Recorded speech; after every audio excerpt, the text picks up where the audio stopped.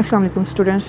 Today I'm going to tell you that how we can set our calculator from degree to radian and radian to degree. So by default our calculator is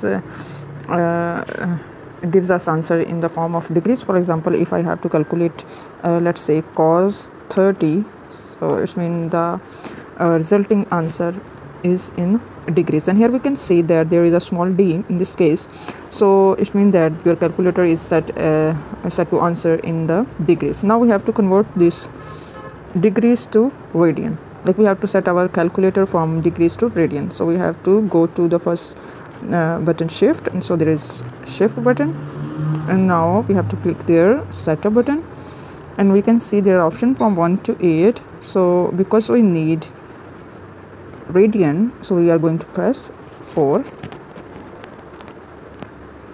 and then we will press equal sign, so we can see that now the resulting answer is in radian. And here we can see again that there is a small r on the screen, so it means that the answer of trigonometric functions will be in radian. Now we have to convert it back into degrees, so same as previous, we have to first go to the shift button and then press the setup button, and then go to the 3, which is degree, and press equal.